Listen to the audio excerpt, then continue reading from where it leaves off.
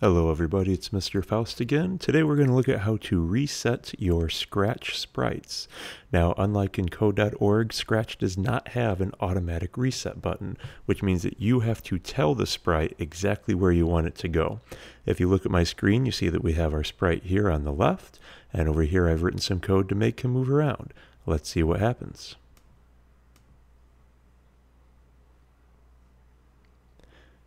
And if we just let this guy go, he's going to keep spinning for a while, so you get the idea.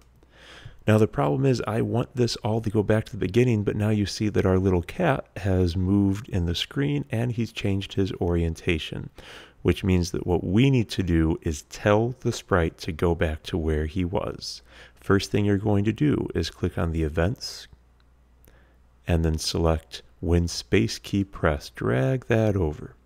And you can change space key to just about anything you'd like, but for right now we're going to leave it as space key.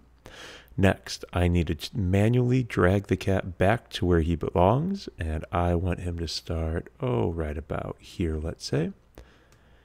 And I'm going to have to tell it to go there, so I'm going to find my motion control, I'm going to select go to, and I'm going to drag him right over there.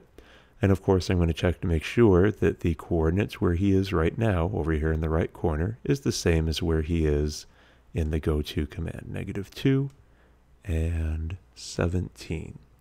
Good. Now my cat's going to go back to that spot no matter where he ends up, but unfortunately he's still going to be pointing in whatever direction he finishes in.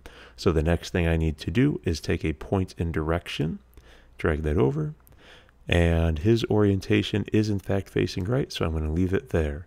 Now when I hit the space key, everything resets to how it was. No matter where he ends up, when I hit that space key, he will always go back to -2, 17, and pointing right. Some of you might also use hide commands for your sprite, that is, you have them disappear or show up. Be sure that you also include that in your reset so that if your sprite disappears at some point, it shows up at the beginning or vice versa.